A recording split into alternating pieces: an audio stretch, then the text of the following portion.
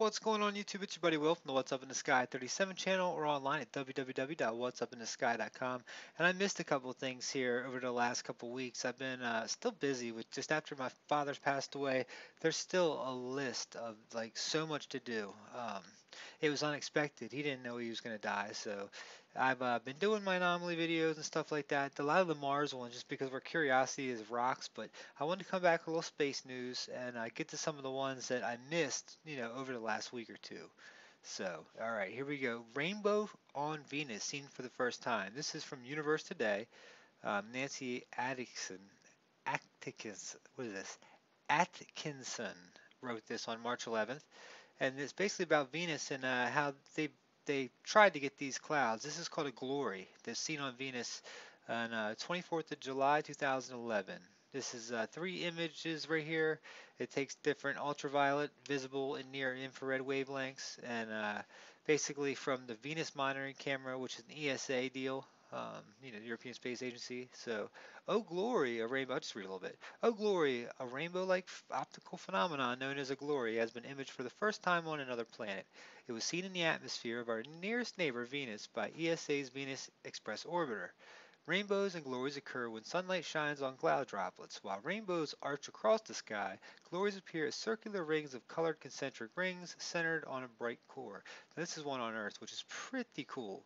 This is a glory with the aircraft shadow in the center. Apparently, you see these things from the aircrafts a lot, it was saying. Glories are only seen when the observer is situated directly between the sun and the cloud particles that are reflecting the sunlight. On Earth, they can often be seen with the naked eye from airplanes, or when looking down upon fog or water vapor, such as when climbing a mountain. So when you're up in it, you can see it, and also when you're pretty much down. So in this one, it looks like basically the sun was directly behind the airplane, and they got that picture right there. But on Earth, the simple ingredients needed for a rainbow are sunlight and rain droplets. On Venus, the droplets are likely made up of sulfuric acid. And here are the three images that they got it from, I do believe. And I don't know how they get the color. I guess they put the colors in themselves. A lot of these pictures that we get from that we think are from Hubble, that most people think are real, like real pictures of the universe, they're totally colored, totally. I mean, totally. A lot of them are just redone. I mean, it's amazing. They don't look as great as they do when we get them. They're all been recolored. They all been um, had the artist touch to them. But anyway, seeing the glory was no accident. This was I thought was kind of cool. They made a calculated effort to image the clouds with the sun directly behind the Venus Express spacecraft. So obviously they've seen these there before and they wanted to get a good look at them. Um, so either way, I thought that was kind of cool. I thought you guys would enjoy that. Let me show you that again. This is what they got out of it when they went ahead and composited it all together. And this was also awesome. This happened not too long ago. This was about the Hubble telescope witnesses an asteroid's mysterious disintegration.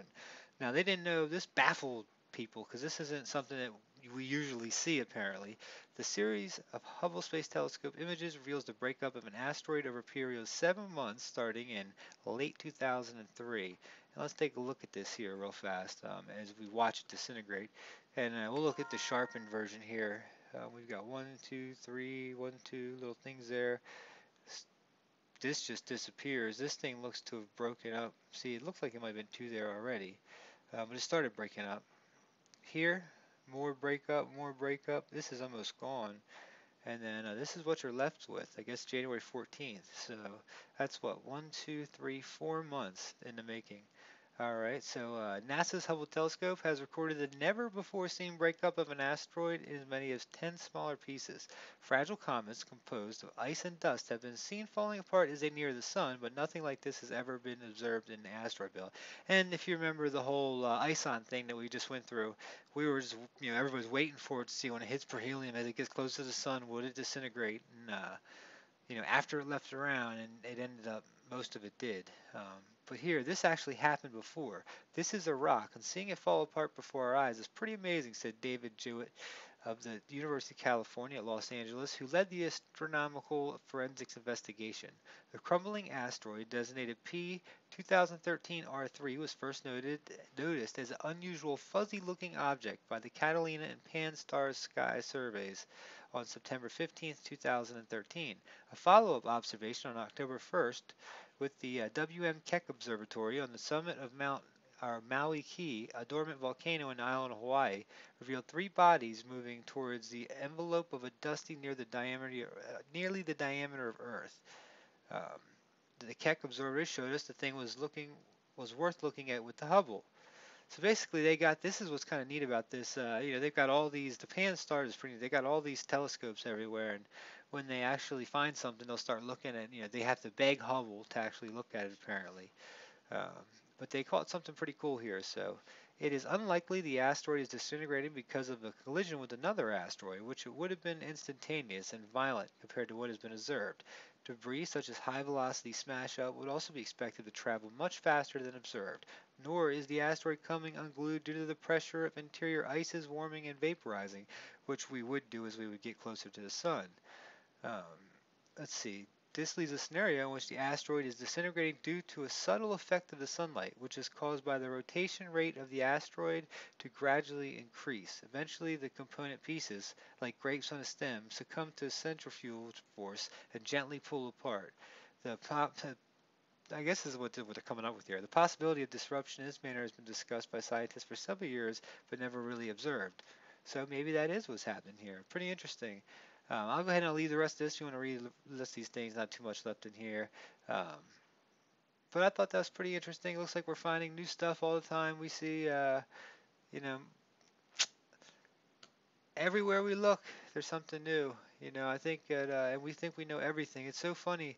We're just learning about the cosmos, and we're just learning about everything up there. And like Mars, what I've been really on lately with the Mars videos and stuff, we're really just learning about what's on Mars, and especially the public, because curiosity are giving us these shots to where NASA has. They're not even debunking or are saying that some of this stuff is whatever now. They're just, flat out not saying a word about these pictures, but they're putting them out. They're blurry. A lot of them look like they've been chopped up, but it's a time that we're going to get some interesting stuff in space, and we're really, I think, going to learn the next. If we can make it through the next 1,000 years as like we have through this last 1,000, I think we are going to be a amazing species. Maybe we'll even be, maybe a two or three planet species by then. But anyway, guys, much love. It's your boy Will from the What's Up in the Sky 37. Hope you guys had a wonderful weekend. Well, see, it's Saturday night now. Hope you all are being safe. A lot of people are out for St. Patty's Day here in the United States, getting hammered.